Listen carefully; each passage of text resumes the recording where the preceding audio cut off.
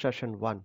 What you will learn in this session, by the end of the session, you should understand the typical ownership model on cloud, private versus public versus hybrid. Then essentials, characteristics or features of cloud. What is hybrid strategy and typical service offerings on cloud, infrastructure as a service, platform as a service, software as a service. This session will give you brief background about the cloud. So by the end of the session, if your definition right now, if your profile right now is that I don't know anything about cloud, by the end of the session, you will say what cloud is, what are the different offerings and different models, ownership models of cloud. So cloud computing, what is cloud computing? Cloud computing is everything about what I'm talking about, multi-tenant solution provided by a vendor, automated backups, uptime, service level agreements, maintenance, elastic, pay as you go, scale up or scale down, web and mobile access from anywhere, automated upgrades, and modern web-based integration. Cloud computing offers all these features. Cloud computing is everything. By definition, cloud computing describes a new supplement, consumption and delivery model for IT services based on internet, and it typically involves the provision of dynamically scalable and often virtualized resources as a service over the internet. Now, often virtualized means OCI, Oracle Cloud Infrastructure, is the only cloud infrastructure which also offers bare metal servers, not only virtualized resources. But generally, when we say cloud, we offer virtualized services and virtualized resources as a service over the internet.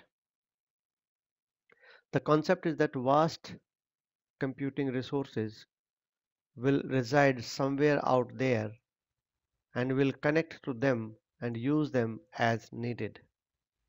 So somewhere out there is typical definition from the end user perspective. But if you work on OpenStack and want to understand how cloud works, that will make you understand that this somewhere out there is scalable, evolvable, a pool of virtualized resources where at one end you keep on adding resources to it and at other end users keep on consuming from it. So at one end you work, that means the administrator, the provider works. At one end, the consumer connect to the pool. So consumer will never understand what is lying at the back end, what hardware and what resources and how they are provisioned. So this part is the responsibility of the service provider. Keep on adding pool to it, and from the other end, the user keeps on consuming the resources just like a well of water. So you keep on trying, but how many source and how many uh, inputs are there in that well to feed in water to that pool, to fill that pool well with water? Nobody knows. So that is how cloud computing works. But here in cloud we keep on adding the resources to make it available, uh, and to make it appear it as an infinite pool of resources. Ownership model, we have private model, public model, and community model.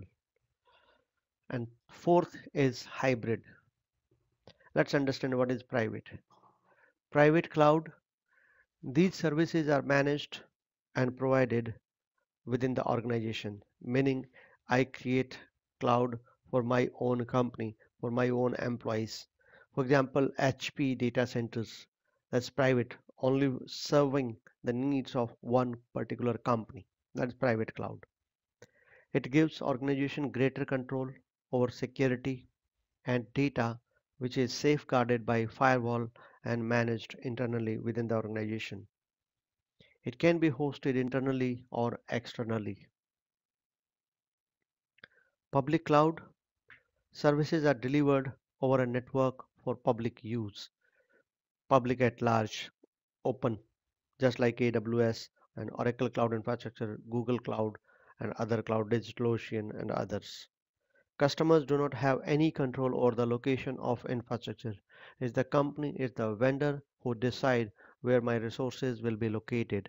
Just like where the Oracle data centers are, where AWS data centers are. They organize the data centers in different regions, availability domains, and others.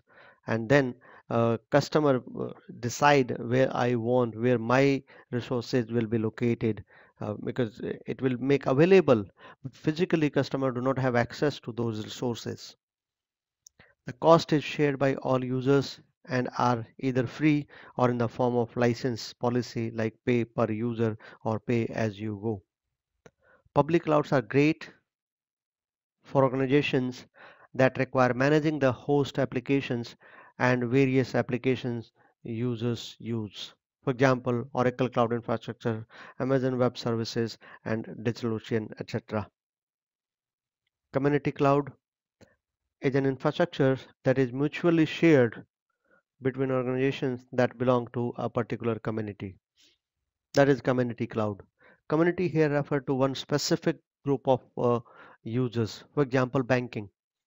I got opportunity to work with the State Bank of India uh, cloud, where I mean not cloud precisely, but yes, their model how it works. So they have their own private cloud, they have their own data center, and they use that is a typical specific community.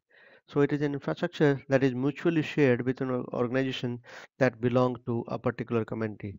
Another example, good example I can say is NIC, that is Government of India Cloud. So that NIC is again a community cloud because that's not open for public. That is a specific community and government community. The community members generally share similar privacy, performance, and security concerns. Community cloud works at bank, government in a country, or trading firms. These are community clouds.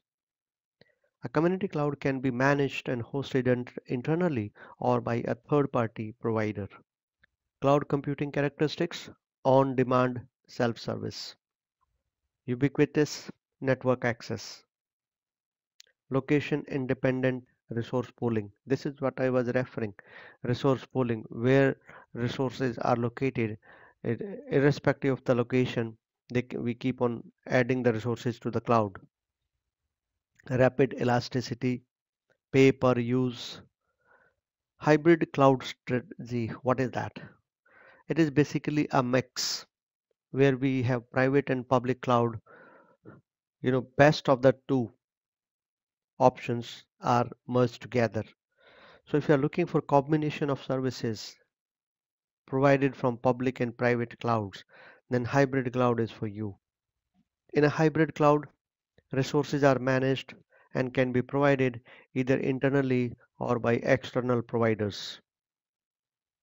A hybrid cloud is great for scalability, flexibility, and security. For example, ERP in private cloud or sales and email on public.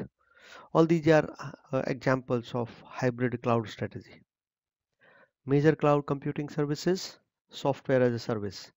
Like if I talk about software as a service, I have a very good example which I'm delivering right now with Oracle Cloud Infrastructure OCI, and that is DevCS, Visual Builder Studio. VBS basically in Oracle Cloud, I'm using and I'm delivering that is just like Jenkins, where we create pipeline, CI/CD pipeline, we add jobs, we it's a full automation engine where we add repository and the source code is build, integrated, build, test, and tested and deployed. So this instance which is given, which is provisioned, you don't have access to the instance, but it is a software which is given to you as a service, so you can use that as a service to fully automate your deployment engine, your deployment pipeline. So applications typically available via browser, for example, Google Apps or Salesforce.com. These are all also examples of software as a service. Then we say platform as a service, hosted application environment for building and deploying cloud applications like E2C and Microsoft Azure platform. They are given platform as a service. Then infrastructure, meaning it's your responsibility to manage everything. They give you infrastructure, like they give you a virtual machine, but securing that virtual machine, managing the virtual machine, installing software on that virtual machine, everything will be your responsibility. The database, for example, they give you database, but what you will do with the database, how the database security, backup, and everything will be done, that you have to do, that will be your responsibility. So when they give infrastructure as a service, that is utility computing data center providing on-demand server resources like HP Adaptive Infrastructure as a Service, Rackspace S3, or your OCI, Oracle Cloud Infrastructure Generation 2 Cloud. Cloud services management responsibilities. Who manage what in these three typical models of cloud? Infrastructure as a service, platform as a service, and software as a service. When we say infrastructure as a service, customizations, applications, platform, and infrastructure. So what is given to you and what is your responsibility means here the customer and the vendor, customer and the service provider. Who takes what responsibility out of these major responsibility areas? Customization application platform is responsibility of consumer or tenant or the customer. So customer manages all these things. Whereas infrastructure is the responsibility of cloud provider. So cloud provider manages this infrastructure. That is infrastructure as a service. Infrastructure here refer to the backend, the hardware, which is given to you as a service. So management of that infrastructure backend is responsibility of the cloud provider. When we say platform as a service, then platform and infrastructure is responsibility of the provider, whereas customizations and application is responsibility of you as a customer or consumer or tenant. So cloud provider will manage the platform and infrastructure. Similarly, software as a service. Only customization will be your responsibility as a customer, as a consumer. So customization will be your responsibility, whereas infrastructure, platform, application will be responsibility of the cloud provider. So cloud provider manages these things. So these are responsibilities, this divide who manage what in the cloud. Coming up next, session 2 will be introduction to virtualization and session 3 will be compute concepts and fundamentals. That's all for this session. Thank you.